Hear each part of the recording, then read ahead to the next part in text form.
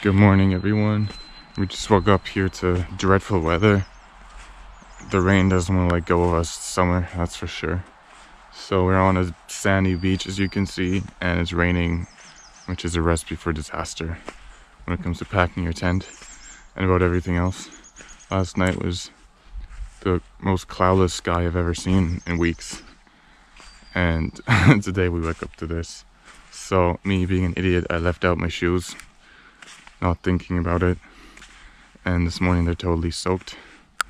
So it's alright, I have more than one pair of shoes with me, but it's the prospect of having a bunch of sandy stuff in the car is not nice to think about. But the problem is going to be mainly the tent. You're going to have to collapse the inside of the tent first so that not the whole thing gets soaked.